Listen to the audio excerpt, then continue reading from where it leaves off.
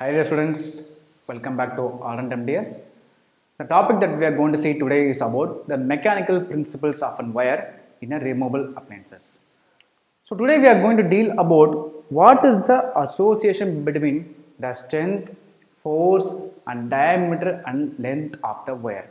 So we are going to discuss about what happens if I double or triple the diameter, then what is the effect of that doubling the diameter on its force, strength and flexibility. Similarly, what happens if I alter the length of the wire and their consequence on the force, flexibility and the strength. So the relationship between the strength and stiffness and doubling the diameter is, we have for a wire of any given cross section, increase in diameter causes increase in strength up to 3 times. That means for any wire of any cross section, if you increase the diameter, then what happens? The increase in diameter causes increase in strength of that wire to the power of 3 times. So it increases in 3 times to its exponent power. Similarly, what happens if you increase the diameter, then what happens to springiness? The springiness reduces to 4 times. So basically here, the diameter is increase in diameter is directly proportional to the strength, whereas it is inversely proportional to the springiness, and the range also decreases up to its half. So basically, if you increase the diameter, the thickness of the wire increases, and if you give the force with the thick and thin wire, what happens? The thick wire gives a maximum force. Then take a thick and thin wire, see which is more springier. So obviously the thinner wire will be more springier than the thicker wire. So by increasing thickness or diameter of the wire, the springiness reduces to 4 times and range also reduces to half. So this is the basic relationship between diameter, the strength and springiness. Now we have the question here. What happens to the force levels if I double the diameter, and what happens to the force level if I double the length? So basically a wire will have a length and a width. So basically the formula that relates this combination is, the force level increases if you double the diameter to the 4 times. That means the force level increases to 4 times if you double the diameter. Similarly, the force level decreases to 3 times if you alter the length. So for example, if I am increases diameter by 2 times, so what happens? The force level increases to 16 times, because force is equal to diameter to the power of 4. So if I double the diameter, just substitute here. So 2 to the power of 4 is 16. So the force level increases up to 16 times if I double the diameter of the wire. Similarly, if I double the length, what happens? The force level decreases to 8 times, because 2 to the power of 3 is 8. So basically the relationship between force, length and diameter is, assuming if I am doubling the diameter, the force level increases to 16 times, and if I double the length of the wire, force level decreases to 8 times. Very important. So just this formula has to be remembered. So F is equal to D to the power 4 by L to the power 3. Now, so when I double the diameter of the wire, the force level increases by 16 times. When double the length of the wire, the force level decreases to 8 times. Similarly, if the question they are asking, what happens if you triple the diameter and triple the length, just substitute 3 instead of 2 here. So 3 to the power 4 and 3 to the power 3. That's it. Basic mathematical calculation. Now we have the flexibility. We just discussed about the force levels. What is the effect on force if I alter the length and the diameter?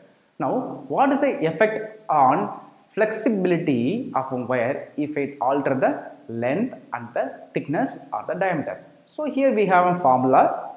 The flexibility is equal to L to the power 3 by D to the power 4. Just you have to alter, you have to Vice versa the numerator and denominator when compared to a force.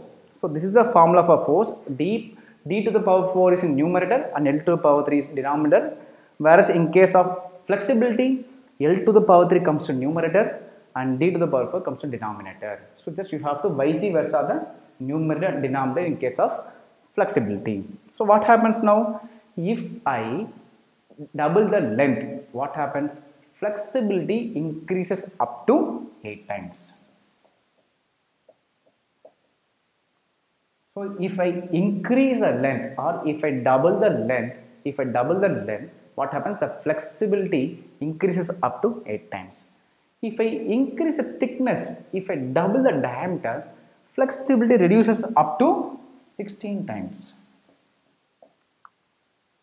Basic mathematics is just you have to substitute what is the value of increasing, either doubling or tripling to this formula. So now we have discussed about the effect of doubling the length and diameter on force and flexibility. So now we have a special segment called Ardent Flash, which summarizes that we have discussed right now. So a wire will have a length and diameter, and assuming we are doubling the both. So what happens if I double the diameter? The strength increases to 8 times, springiness decreases to 16 times, range reduces by half, and force increases by 16 times. And what if I double the length? The force decreases by 8 times and flexibility increases by 8 times. So basically the flexibility is directly proportional to cube root of its length. That's why if I double the length, the flexibility increases up to 8 times. So now we see here a couple of questions, review questions. What is the effect of doubling the diameter of a cantilever spring? So all the options look alike. So please go carefully, remember the formula, recollect the formula, the flexibility formula for flexibility, formula for force. So in case of force, it's always, that denominator numerator has to be remembered. So it is always the strength increases by 8 times and springiness decreases by 16 times, because the doubling the diameter is directly proportional to strength to the power 3 and springiness to the power 4. Springiness is in the denominator. So springiness is inversely proportional to doubling the diameter, whereas strength is directly proportional to the diameter. So if you increase the diameter, strength increases. If you increase the diameter, springiness reduces. That's why strength increases by 8 times and springiness decreases by 16 times. So in such questions, we should get to know how to eliminate the options. So we know the formula here. Diameter is directly proportional to strength. So increase in diameter, strength has to increase. So we eliminate the option where there is decreasing strength. So basically strength decreases. This is wrong, and strength decreases. This is also wrong. Now strength increases option is the right, because doubling the diameter is proportional to increase in strength. You just have to remember the value. So strength to the power 3. So if you double 2 to the power 3 is 2 into 2 into 2, it is 8. So obviously this is also not the option. So this is the right option. So in such questions, in order to save the time, we should get to know how to eliminate the wrong answers and go for a right appropriate answer.